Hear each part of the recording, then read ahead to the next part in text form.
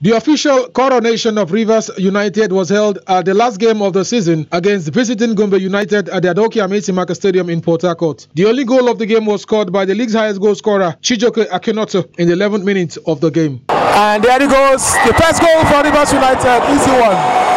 Easy one. First goal for Rivers United, they're about to set a record.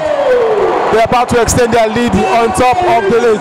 Now the excitement isn't just the fact that they won the league.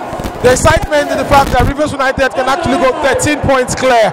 The coronation saw the who is who in Nigerian football. The president of the Nigerian Football Federation, Pinnick, was on the ground. The Minister for Youth and Sports, Mr. Sunday Dari, was also at the Adoke Amesi Stadium. The chairman of the League Management Company of Nigeria, Malam Shehu Dikko, was also at the Adoke Amesi Stadium, as well as the chairman of the newly constituted Chief Executive Officer of the League Management Officer, Mr. Davidson Owumi. The Rivers State Governor, Chief Nyesom Wike, handed over the trophy to Rivers United's keeper, Austin Festus.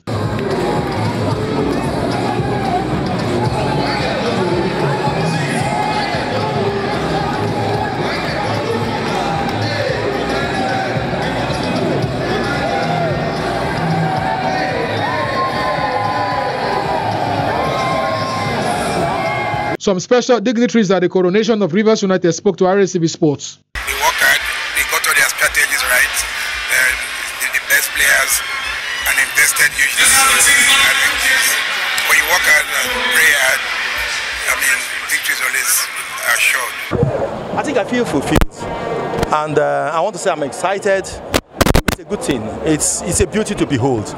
It's a long time coming, and by the grace of God, it's here finally. And so, what else can I say? I am happy, very happy. And I'm also thankful to the Almighty God who has made it possible. I also want to thank His Excellency, the Governor of Rivers State, Chief Barrister Ezenwa Nyesom Wike, for everything he has done, for every support that he gave to this team.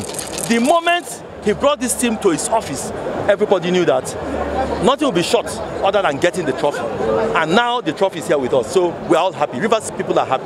Well, it's been a wonderful season for Rivers United. Football is a round object, it goes round, you know, it's a merry-go-round. Tomorrow it can be the turn of another team, but for now we are here to celebrate Rivers United because it's their day and their time and their season.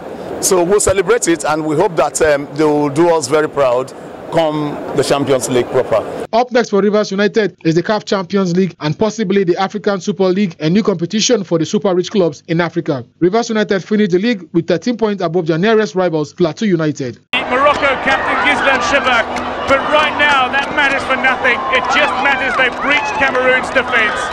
The first shot on target, a first Nigerian goal. In women's football, the Super Falcons will face Morocco today in the semi-finals of the CAF Women's Nations Cup at 9 p.m. in Morocco. The Super Falcons are aiming for their 10th African title and have currently qualified for the Women's World Cup in Australia. The Atlas Lionesses of Morocco have never gone beyond the semi-finals of this competition. Sopri Ejaja, RSCB Sports.